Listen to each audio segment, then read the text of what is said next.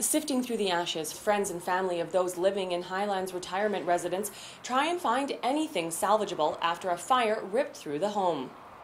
My friend looks like he lost quite a bit of his possessions in the end of the building here that was worst hit by the fire, and I'm just a friend that's come along to ask if there's anything we can do to retrieve some of his belongings.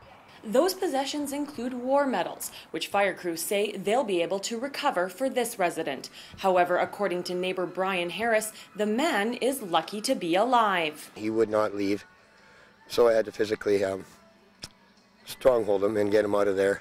And then, of course, he wanted his kitties, so I went in and got his kitties. We stayed low. There was just too much smoke, and there's actually flames all engulfed the whole living room. It was kind of crazy because he was hanging onto the wall and he wouldn't let go. Fortunately, all 65 residents and 4 staff members made it out of the home safely, but 18 units have been badly damaged by the fire. I ruled the fire to be accidental in nature.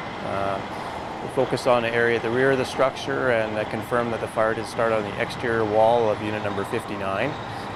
Appears to have started in a planter, and looks like discarded smoking material is the cause. It's unclear at this time when the residents will be able to return home. Jen Zielinski in Kelowna for Castanet News.